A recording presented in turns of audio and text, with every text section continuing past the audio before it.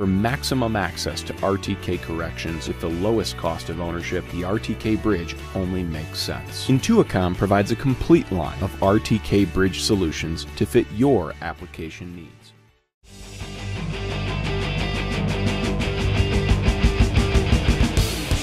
Well, on this RTK tower, we had a high antenna reflective value, and when we actually checked this one, we still had the same problem we did the other day. So we brought another antenna up to the top, plugged that in. That did not take care of the problem. So we had another cable with us to go from the radio to the antenna, and when we tested that, that was actually the problem. So we got to keep the antenna up there that was up there, swapped out the coax cable, taped everything back up, secured it back up, waterproofed it or whatever. Now we're on to the races to the next stop. We've been putting flagpoles on top.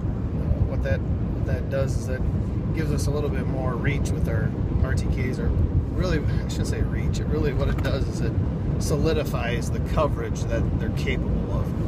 You know, it's kind of, that grain lake was 110 foot tall. We just hoisted another 25 to 30 feet in the air, so now we're at 140 foot. So obviously the curvature of the earth changes, so line of sight is very important. Here's another guy, Derek, to stop at.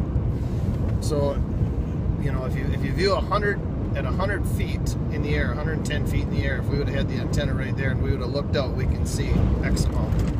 If we go another 30 foot in the air, we can see even more.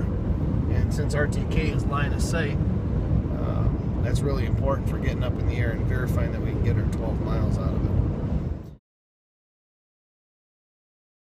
Right now we've got a globe sitting on top of the pickup as we're driving, or the 2630 plugged in, and we're just testing the range to verify that it's actually working, and it seems to be doing really good, so I'm pretty pleased with that.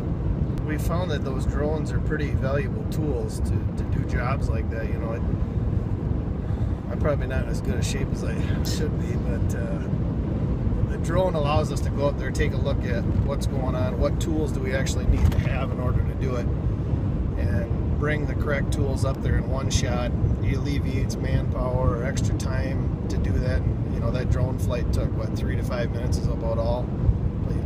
You couldn't find somebody to climb that leg in 3 to 5 minutes and climb back down. It's not possible. So it's, you know, and it's a safety thing too. If you have everything up there and it's all in a bucket, you know, tied off, it just works so much better.